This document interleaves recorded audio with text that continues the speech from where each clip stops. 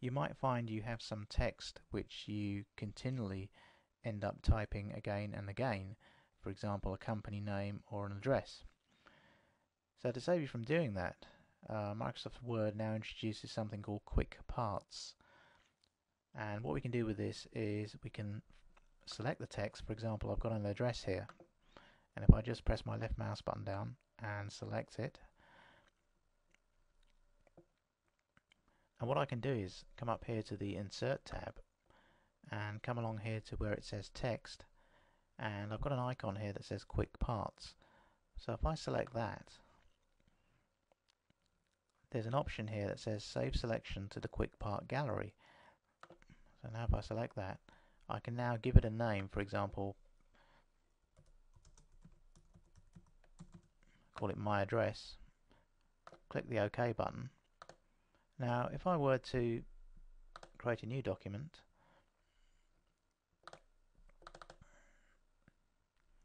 and if I wanted to now insert that quick part, I'd come up here to the Insert tab and come along to the section that says Text and press the button here that says Quick Parts, and here's the actual name that I gave to that quick part that we created, My Address.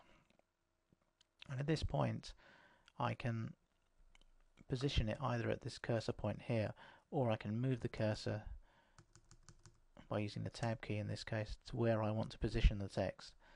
So I come back here to Quick Parts, select it, and you can either right click on this box and you'll get a few options: insert at current document position or any of these other ones, or you can just click on this box here and it will insert it where you want it.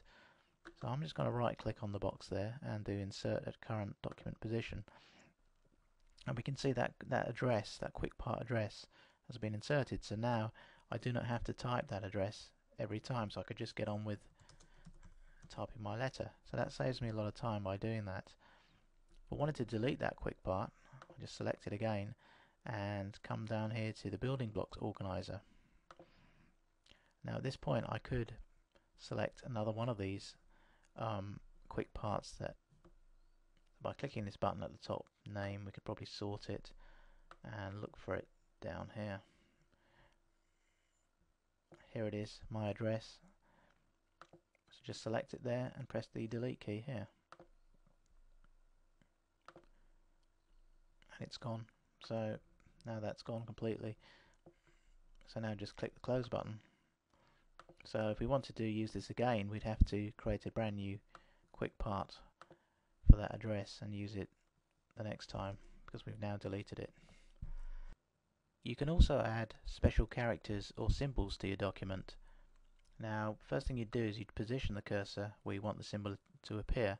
So I'm just going to position my cursor here, for example, come up to the Insert tab on the ribbon, and then come along to the end here where it says Symbols, and you could select a symbol here, and if you see your symbol amongst these, then just select it. So I'm going to select this one here, this pound sign, in it goes.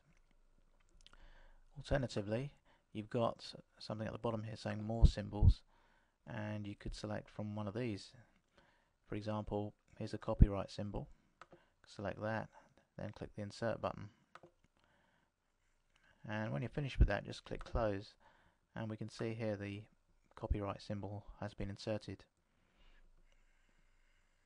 You also have an option of further symbols. So if I come up here again and click Symbol, click More Symbols, and we've got a tab at the top here saying Special Characters. So by selecting that, I've got another selection of things that I could possibly use. There's one here called Trademark, so if I select that and click Insert, now click Close, notice here the TM trademark symbol has now appeared on the document. If you have an online blog, you can use Microsoft Word to create a blog post and then post it directly up into your blog.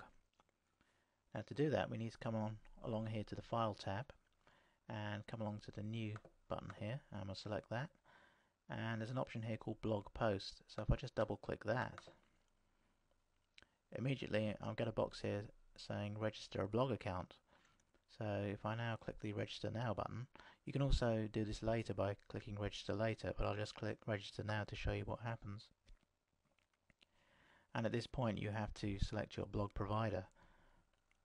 So by pressing the down arrow there, you get a list of blog providers. Generally WordPress is a common one, so if I select that and do next, it's then going to ask me for my blog post URL, where I want to send it, and also the username and password. So I'm not going to do that for now. Click cancel.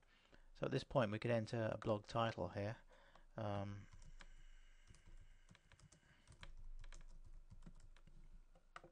And just start typing away.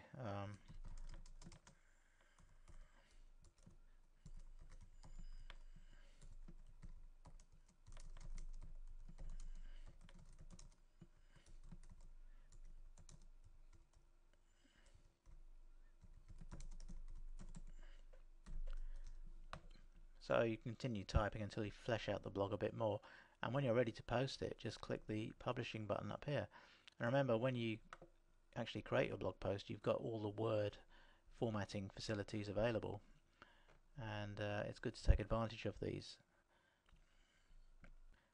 So when you're ready, just click the publish button, and again it's going to ask you for some account details for your blog, and just select one and fill out those account details, and it will just publish it straight up into your blog.